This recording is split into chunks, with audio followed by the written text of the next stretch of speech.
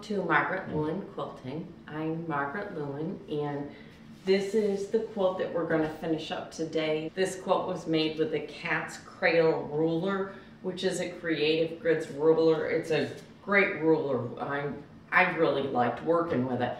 This is the first project that I've made with it, and it really went well.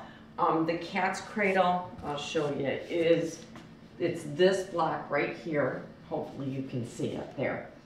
That's the Cat's Cradle block. That's the one that we worked on.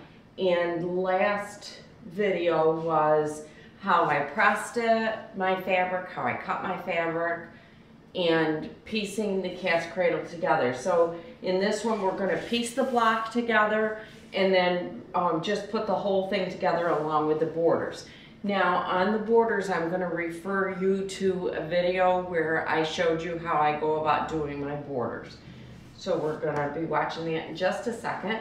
But before that, I want to show you something that I picked up this week.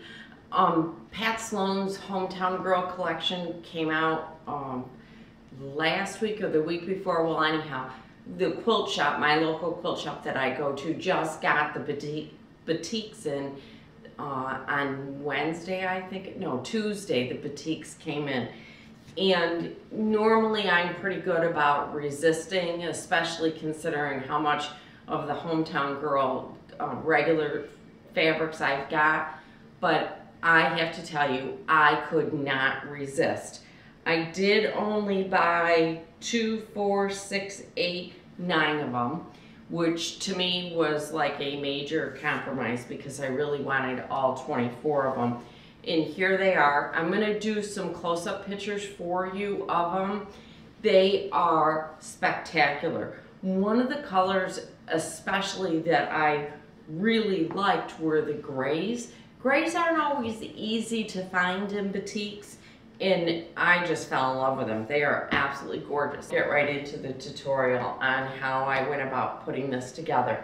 I did take down all of the instructions as I was doing it, so I'm going to actually be able to tomorrow ship off my basic instructions along with pictures so that the girl who writes up my patterns for me can put it all together and make it look nice.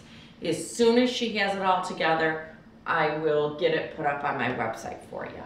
So if you want to see how I finished up this quilt, just keep watching. Thanks. So I've spread out my block just a little bit more, and I'm going to show you how nicely these are going to now butt together. So I've got my first row I'm working on, and I'm going to bring these two because the way we pressed it, they're just going to come together really nice. I am going to stick a pin right here because I want it to stay together, and I'm going to put one at the top and at the bottom. So this is what I'm sewing. Now someone had asked me what a leader and an ender is.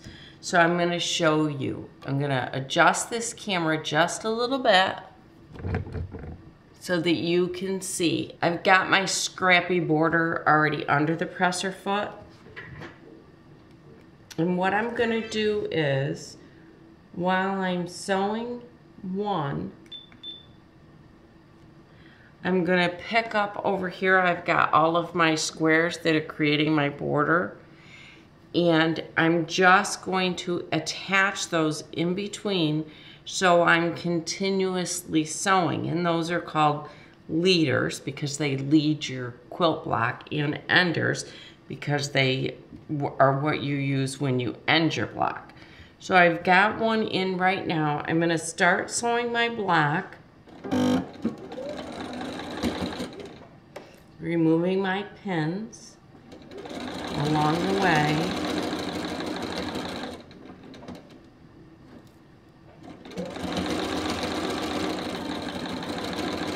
So there's the first block. Now I'm going to do my second block. And again, I'm just lining everything up nice. I am going to stick a pin in it to keep it together. And I'm just going to keep sewing. Slowing down to remove my pin. Now I'm doing my third one. And then you're gonna see me grab one of my leaders or my enders and show you what it does, what my end one is. So I'm just lining everything up, and I am pinning it.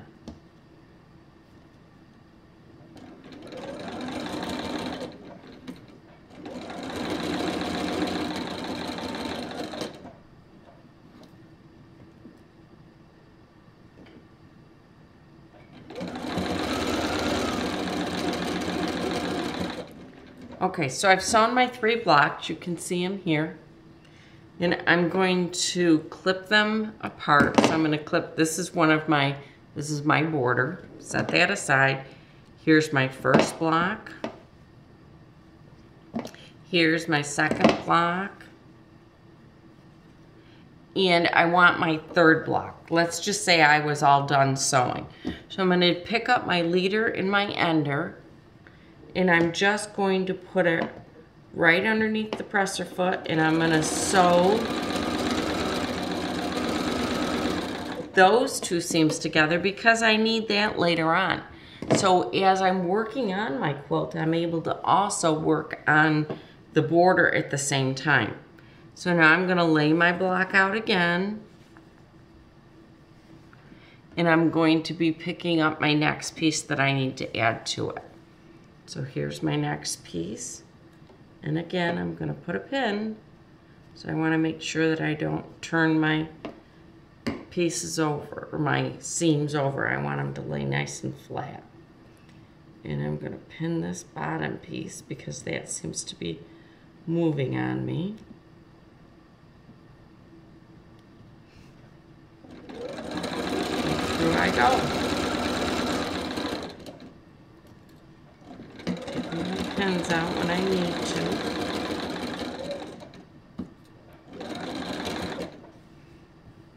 And then my next one.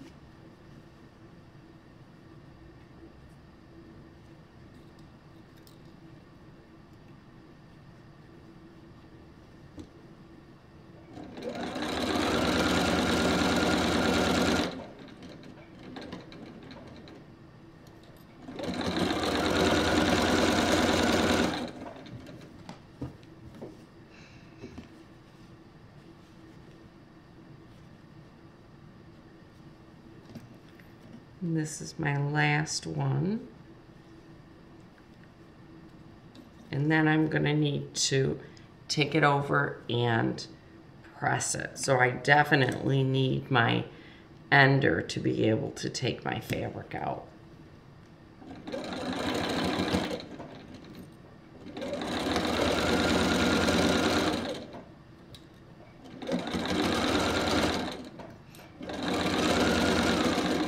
I'm going to pick up 2 more pieces. Just going to match them up. These are my 2.5-inch squares. I'm going to match them up best I can and then just run them through. And what that,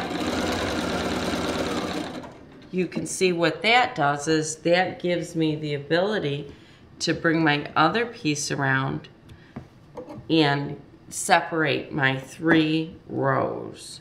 I'm going to cut that off and whoops, put that aside. I'm going to go press. Now remember, I'm pressing the first row to the inside, the second row to the outside, the third row to the inside, and then I will put my 3 rows together. When I went to edit the video to get it uploaded, I realized that all of my filming of putting the blocks together is gone. So I'm going to verbally, I'll just walk you through it instead. Once I had all of my 4 blocks put together, then I just went and started cutting solid or actually it's a tone-on-tone background fabric to be able to do this. This is a solid 12.5-inch square. These 4 pieces were done by cutting a square and then cutting it diagonally. I'll insert the size of what the square was up in here someplace so that you can see it. And then these pieces were done by cutting 2 squares and cutting that one diagonally also. And again, I'll insert the size of it. Then I did a 2.5 inch strip all the way around, and then my pieced borders that were 2.5 inch squares that I sewed together to give it that scrappy kind of border. So when I went to put it together, this is how I did it. This was, for me, considered row 1. So I attached a triangle to my square, then another triangle.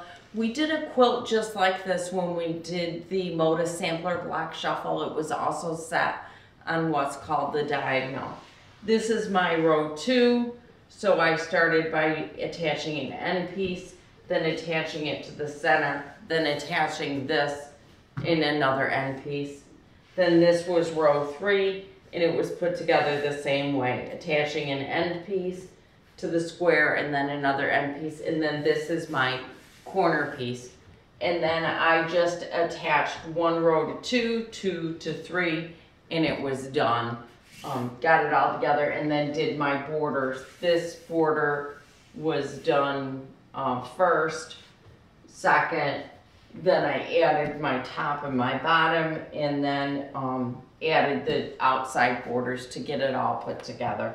I'm really sorry that the tape of it's missing, but I'm going to refer you again back to the Modus Sampler Block Shuffle, because we did that one on the diagonal, and I walk you through each row as I do it. This obviously is substantially smaller, so I'm going to refer you back to that one and refer you also back to my border quilt so that you can see how to go about attaching borders. So it really was pretty quick to make. So there you go. Please do check out the videos that I've already done on borders. I'll put the links below. Borders are really important. If you don't get your borders right, your quilt won't end up square. So it's really, really important that you get your borders correct. So check out those videos on how you go about measuring. And, oh, Tucker, what's the problem? So check out the videos below on how you do go about doing borders. And if you haven't already, please do subscribe. And thank you so much for joining me. You have a great day. Bye. Tucker's here. I'm patting my tuck.